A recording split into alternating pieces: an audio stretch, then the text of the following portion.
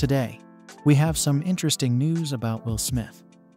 As one of the lead actors starring the Men in Black movies, he gave Coachella an experience with his performance. Let's get into the specifics. For a surprise performance at Coachella, Will Smith put on his black suit and Ray-Bans.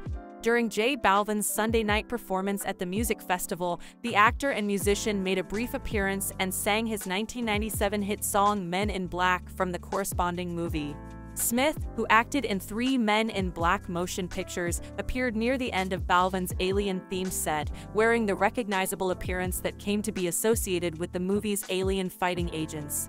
Smith revived the dance moves from the music video and sung a section of the catchy track as green aliens danced in the backdrop.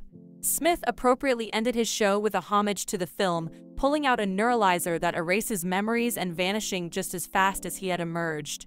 Both YouTube Live viewers and attendees will probably remember this performance. Smith played Agent J in the Men in Black film series.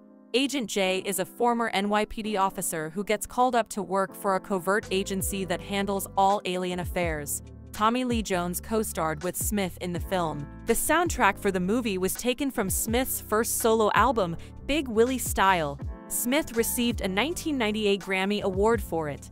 Barry Sonnenfeld's first Men in Black movie was a huge hit, earning $250.7 million at the domestic box office. Because to its success, 3 sequels were made: Men in Black International in 2019, Men in Black Roman II in 2002, and Men in Black 3 in 2012. Even though the second installment took place in the same universe and was regarded as a standalone film, Will and Tommy were not in the main roles. Tell us in the comments what you think about Will Smith's Coachella performance. Don't forget to like the video and subscribe to the channel for more updates on what's happening with your favorite stars.